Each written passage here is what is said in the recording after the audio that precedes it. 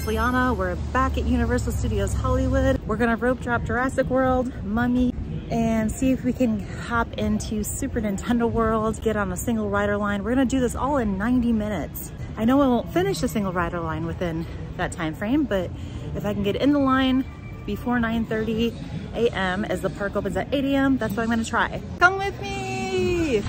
It's currently 7:26 a.m. on a Sunday morning. Universal Studios Hollywood opens up at 8 a.m. to the general public. If you purchase early access into Super Nintendo World, you can get in as early as 7 a.m. Early access into Super Nintendo World ranges from $20 to $30 currently, and it does sell out, and it usually sells out up to 2 weeks in advance, so always plan ahead if you're going to purchase that. My general thoughts on early access into Super Nintendo World are it's worth it if you want to beat out all the lines for the rest of the day. Although something to note, if you aren't one of the first people in line for early access, you will still have to wait 30-45 minutes to an hour to get on Mario Kart. So it's not even promised that your wait will be like a walk-on by paying the extra. You're still gonna have to wait at least 15-20 minutes, most likely, for Mario Kart, if not more. It will provide you with an option to book a reservation at Toadstool Cafe. Not guaranteed, but it gives you that early access to it. Toadstool Cafe has been historically very, very difficult to get access to. I was there at Rope Drop for the general public, and it was already sold out for the day. So if that tells you anything, Toadstool Cafe is now part of your rope drop strategy. You might just have to rope drop just to go all the way down to the lower lot to scan in to get in the wait list. If you've had some luck securing a Toadstool Cafe reservation, let me know how you did it. So I just parked at ET parking structure, and now I'm headed down through Universal City Walk to get to Universal Studios Hollywood. Since I'm here a little after 7:30 a.m. on a Sunday morning, most of these shops aren't open yet. They usually tend to open around 10 or 11 a.m. Universal City Walk definitely gets more crowded throughout the day and into the night. Locals and visitors alike come here, if not just to go to Universal Studios, they come here to try out the restaurants, to get some drinks, to have a good time. There's an AMC cinema here. As a local and with Platinum Pass benefits, which include free parking, I like to come here with my family. I have 2 toddlers, and they love to play in the water fountain area. There's Starbucks, local favorites like Pink's Hot Dogs, and Taco Bell. Voodoo Donuts, one of my favorites. They even have a donut called ODB. Due to the name, you know I had to try it. It was vegan, and I'm not vegan, but it was delicious. We have a Toothsome Chocolate Emporium, which is popular at Universal Studios Florida, and it opened here in 2023. We have an AMC Universal, and this cinema offers the IMAX 70mm, which is where we saw Oppenheimer. This AMC location is one of 19 or 20 IMAX 70mm theaters in the whole United States. If you want to see Oppenheimer in the way it was intended to be seen on IMAX 70mm, that's the theater to go do it in. And to the right is the infamous water fountain area. It's empty now, but in another 2 hours, it'll be filled with kids having a great time playing in there, as well as their parents trying to chase them out of it. So pro tip, if you are coming with children, make sure to bring an extra set of clothes so that you can let them play in the water, and then when you go back to the car, you can change their clothes so they'll be dry. Also a great reason for the kids to wear sandals. Just something to keep in mind if you have kids with you. So this is one of the merch shops on Universal City Walk. Stop there before you go into the park, if you come a little bit later, around 10 or 11 when it's open, or stop on your way out of the park to pick some merch up on your way home. And there's also the Jurassic Park 30th anniversary, and they also have everything Harry Potter. Congratulations, you've made it down City Walk. Now it's time to go through security. Don't forget to get a picture in front of the Universal globe, and then make your way into the entrance of Universal Studios Hollywood.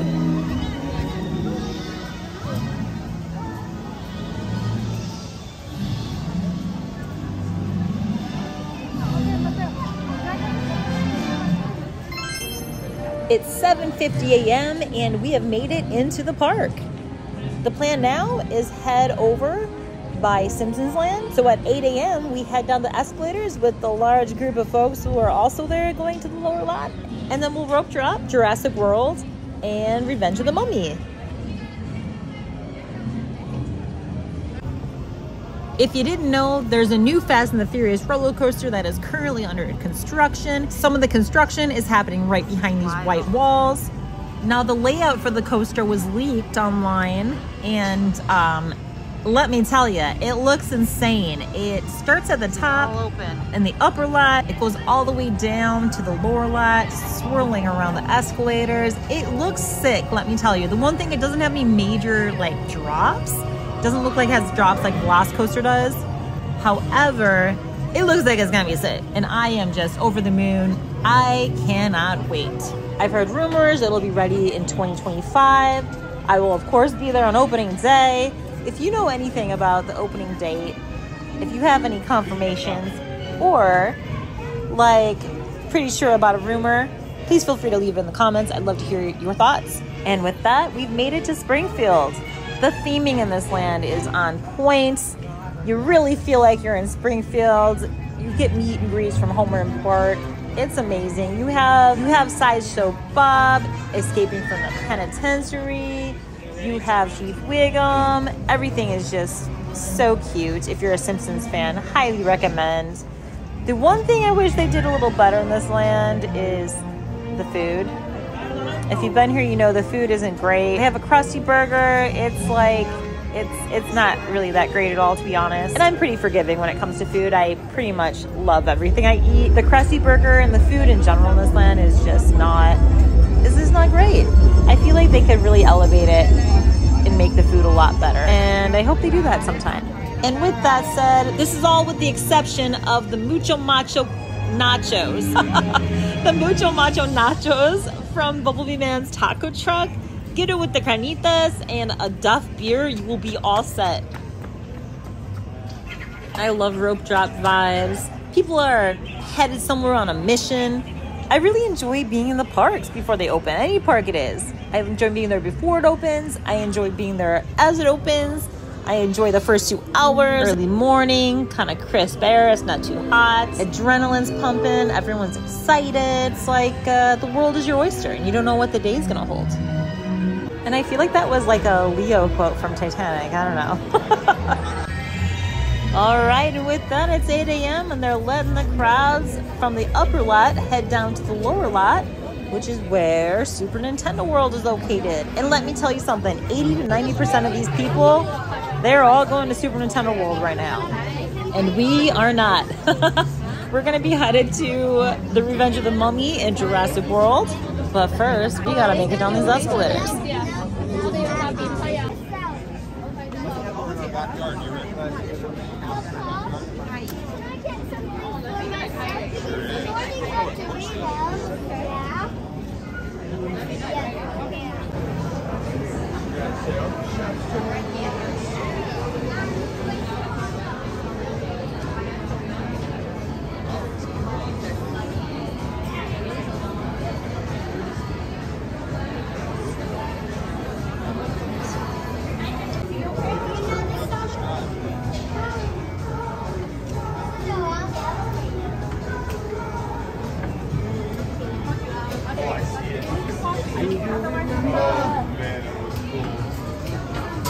So this is a great time to open up your Universal Studios Hollywood app. Check in to see if you need to join the virtual queue to enter Super Nintendo World.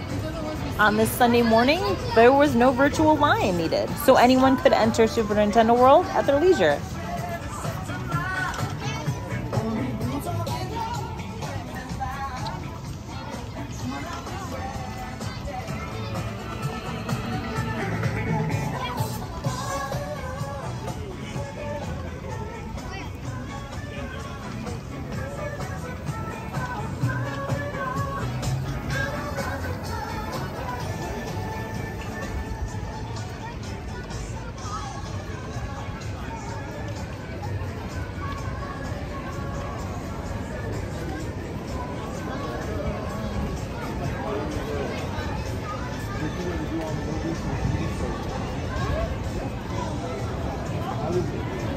These things for space.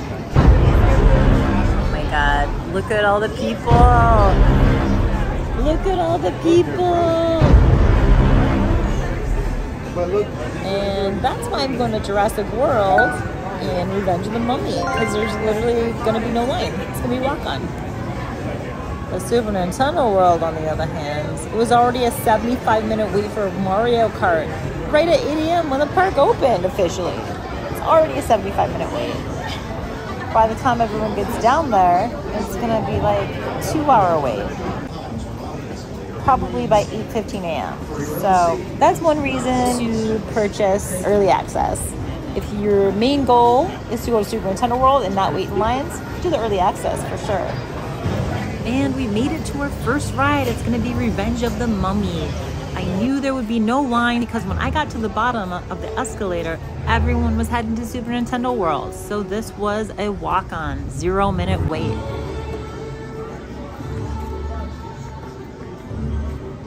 Let me tell you something, starting your day with Revenge of the Mummy is a bold way to start your day. That ride is wild. Okay, so the Mummy beat his rope drop. So now we're heading to Jurassic World.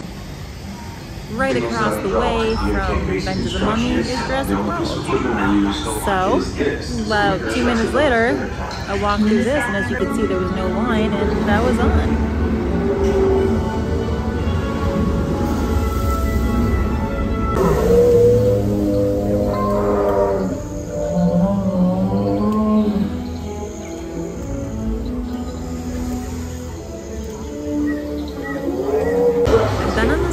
Many times, and the T-Rex at the end and the drop gets me every single time.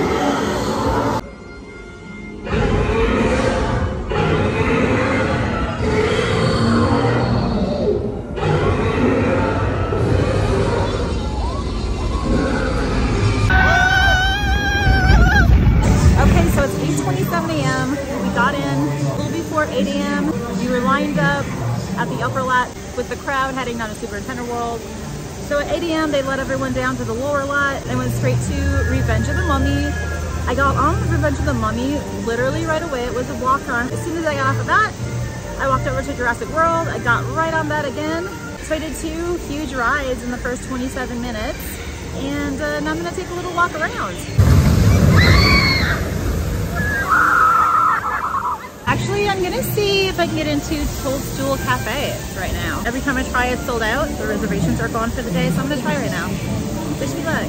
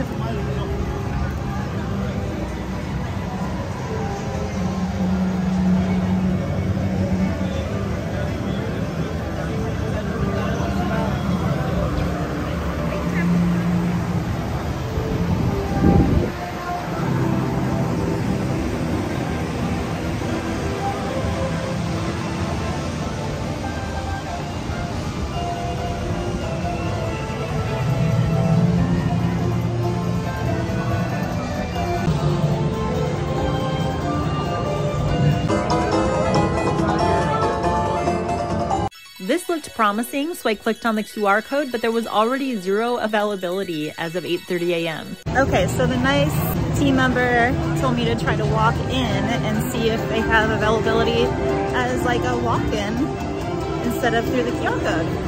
So she can't promise anything, she's not sure, but we're gonna try it out.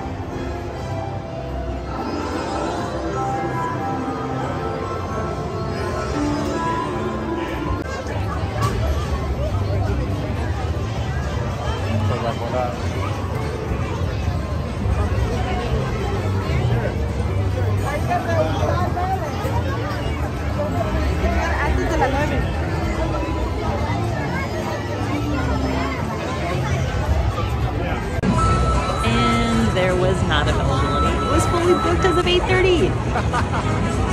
Womp, womp, womp. So they were fully booked for the day as of 8:30 a.m.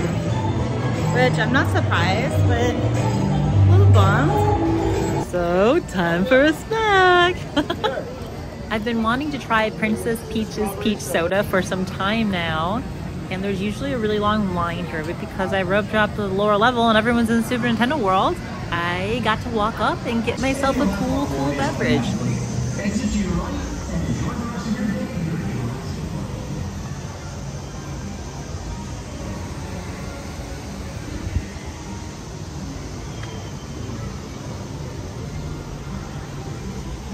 Okay, we finally got Princess Peach's soda. Princess Peach's peach soda. All right, guys, I'm gonna try this.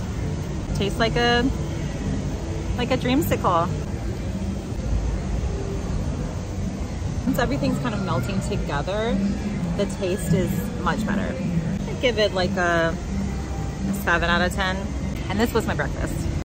So let's go back up to the upper lot. Quick recap: we rope dropped Revenge of the Mummy, Jurassic World. Couldn't get a reservation into Toadstool Cafe. Instead, got Princess Peach's peach soda. And now we're headed back up top. But in the meantime, everything you're seeing here, there's gonna be a roller coaster here. It's gonna be going over the escalator, which I just think is crazy and insane, and I can't wait to ride it. So as I go up, I keep wondering how this coaster is gonna be. What is this coaster gonna be like? It's so exciting. I mean, it could be literally above my head right now. I'm just super stoked for this. Universal Studios Hollywood needs this. They need a coaster, and especially a coaster like this. Great things to come.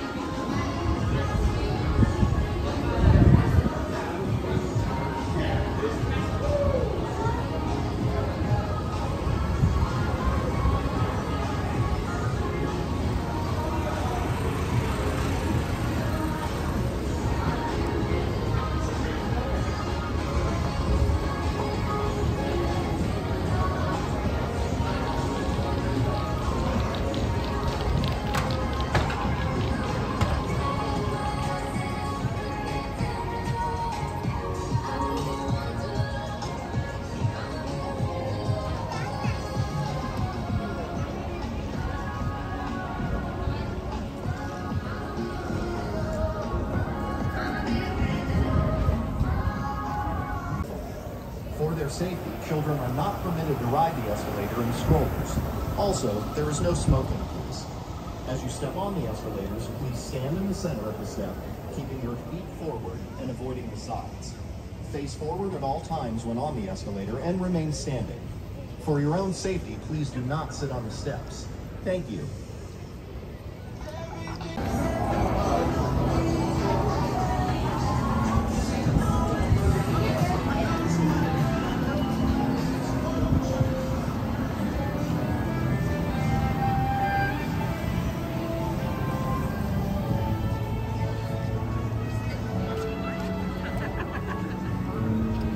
So we're back up at the upper lot and just gonna take a little walk around.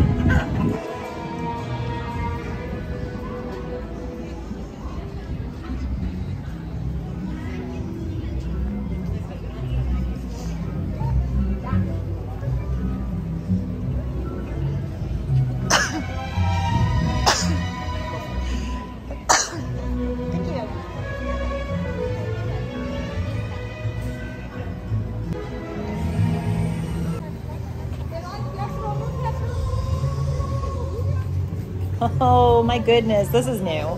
El Bardo was here. I haven't seen this before. How cool. I'm trying to remember what episode that was in of The Simpsons. Let me get back to you. My favorite walkway, guys, in between Simpsons Land and the Wizarding World of Harry Potter. This is the walkway. It's so relaxing and tranquil and beautiful. You get a great side view of Hogwarts Castle, and it just really eases you into Hogsmeade and the whole Wizarding World of Harry Potter. And as you can see, since it's still around 9 a.m., there's not a lot of people here in the Wizarding World of Harry Potter. So, you know, if you're someone who just likes to stroll around, take a look at everything without a lot of crowds around, even if you're not into going on the rides and attractions, I mean, this is a great time to come, right?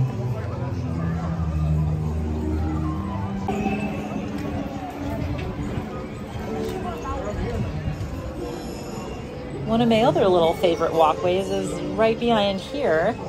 It's another really quiet and tranquil spot to go. Kind of get away from the crowds, even when it is a busier day. This is usually pretty empty because it's on the back side of all the shops.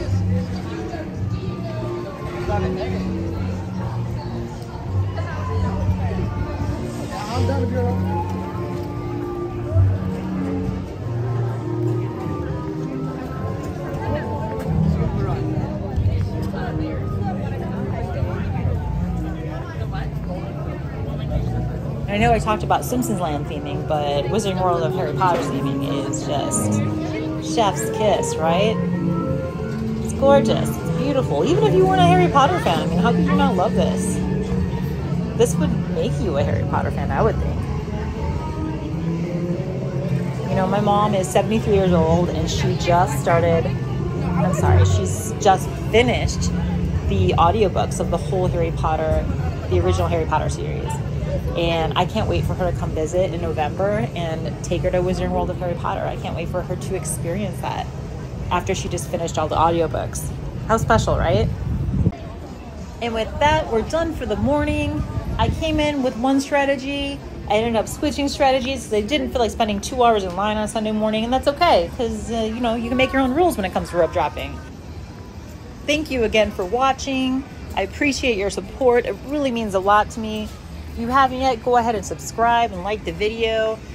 I hope you enjoyed it, and I hope to see you soon. Have a great day.